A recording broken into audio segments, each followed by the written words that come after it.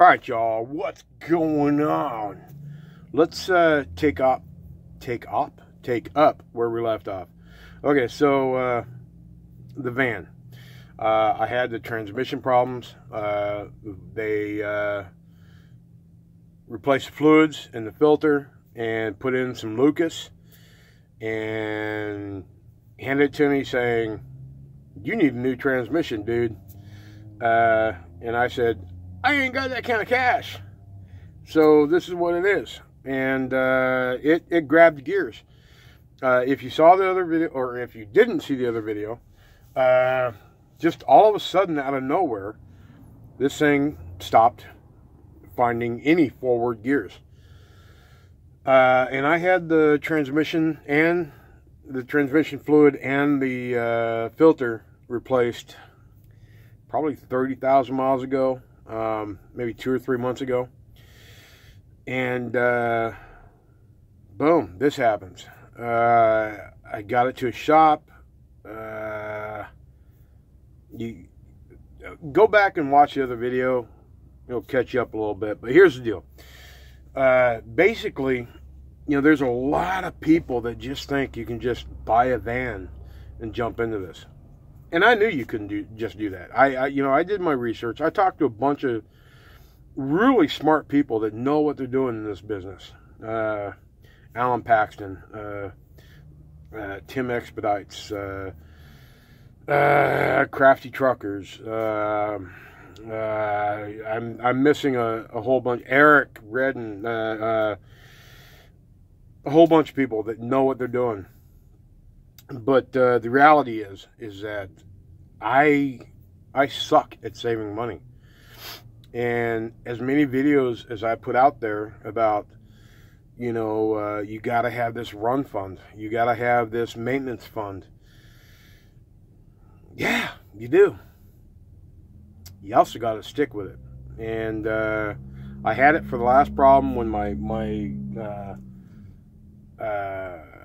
fuel pump went out.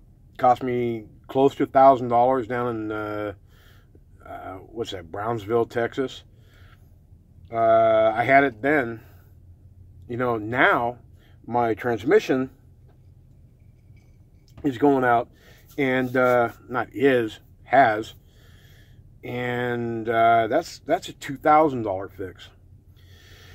So, in a nutshell, if you watch the previous video, then they put all that stuff in there. They replaced the fluid, the filter, and put in some Lucas. The next day, I was able to run, and I'm trying to get to where I'm going, which I'll explain in a minute. This might be a long video.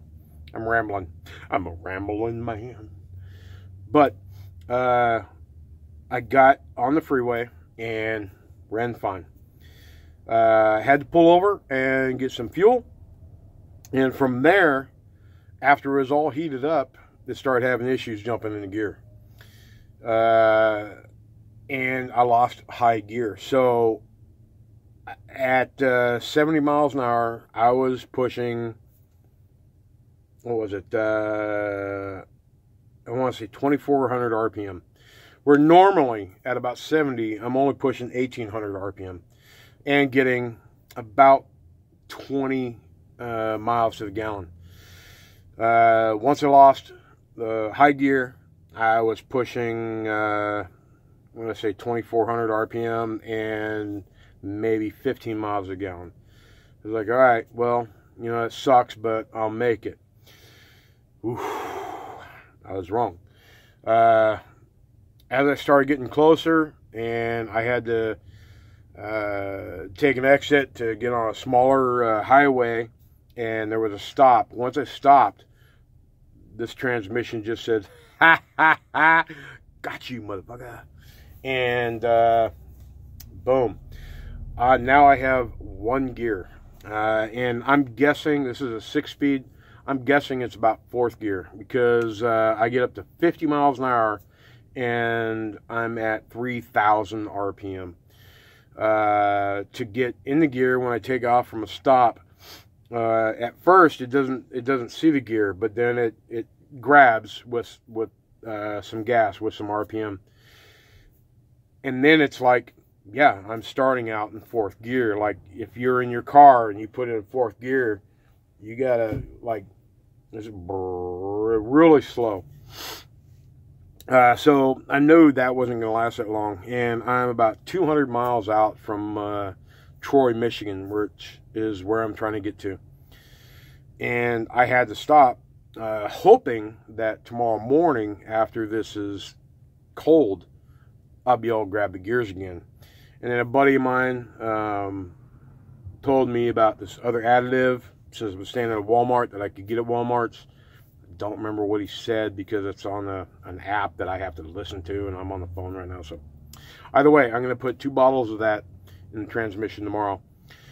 And I don't care if it trashes the transmission, because the transmission's already trashed.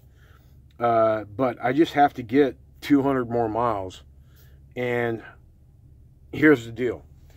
In a nutshell, you want to get into this business as an owner-operator. First off, you have to be able to handle your money right.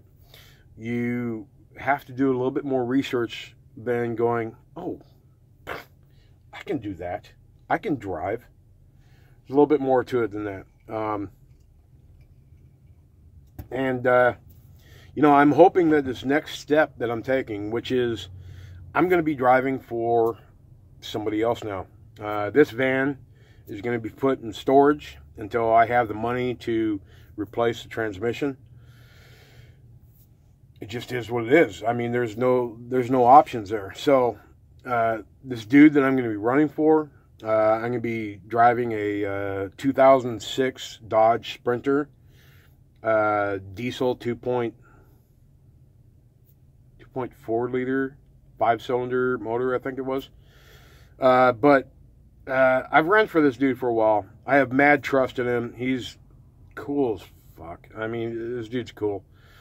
And I just feel a connection there that I would have a real problem just going with anybody without knowing them to drive for them. But I'm super comfortable driving for him. So I'm trying to get there, and I'm going to have to run in his van. And like I said, it's a Sprinter, so I'm totally stoked about being able to stand up, about being able to actually sleep and stretch out, because, you know, I don't consider it a big guy, but I'm 6'2", so in here I have to sleep all curled up.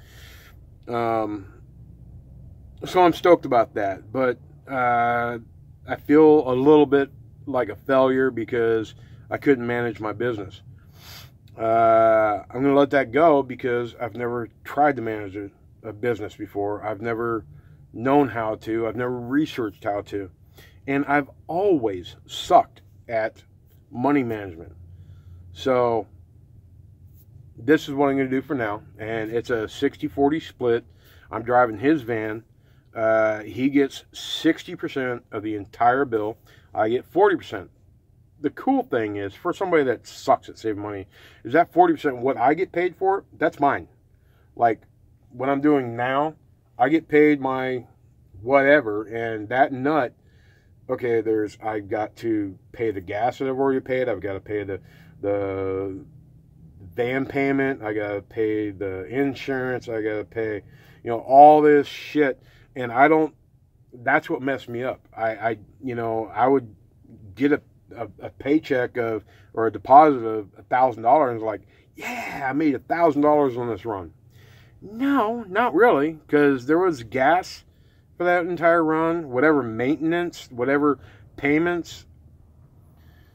That's the part I need to, big word, conceptualize.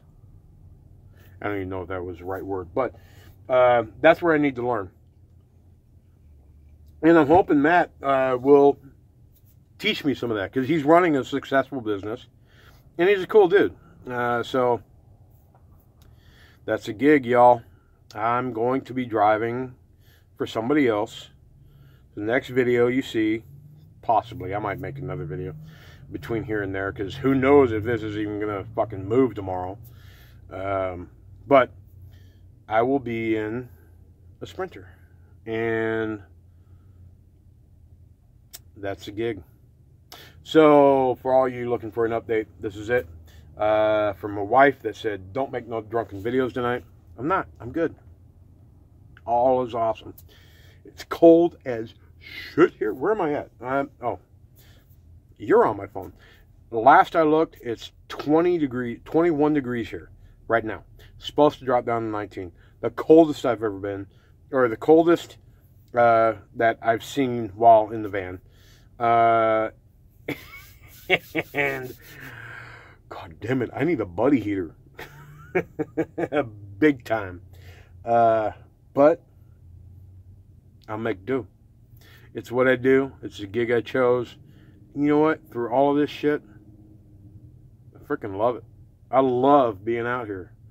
I'm not letting this get to me because it's going to work out however it works out. And stressing it is not going to change any of the outcome. So I'm just rolling with it, doing the best I can, and trusting in people that I feel I can trust in. And it's awesome. So y'all, take it easy, and don't think you can just buy a van and go expedite. It's a whole nother world. It's awesome if this is what you dig, but it could suck if it's not. Y'all take it easy, and bye.